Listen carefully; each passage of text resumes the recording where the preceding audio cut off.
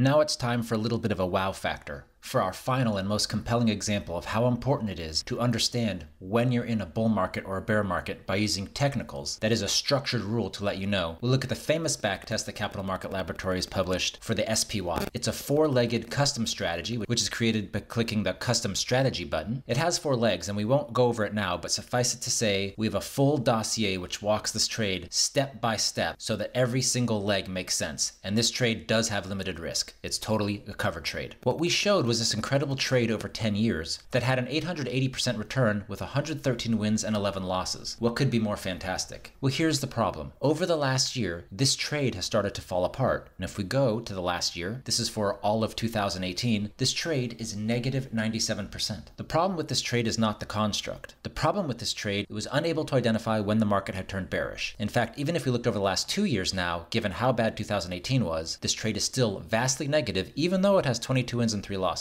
Here's where the wow factor comes in. We're going to go down to the technical open.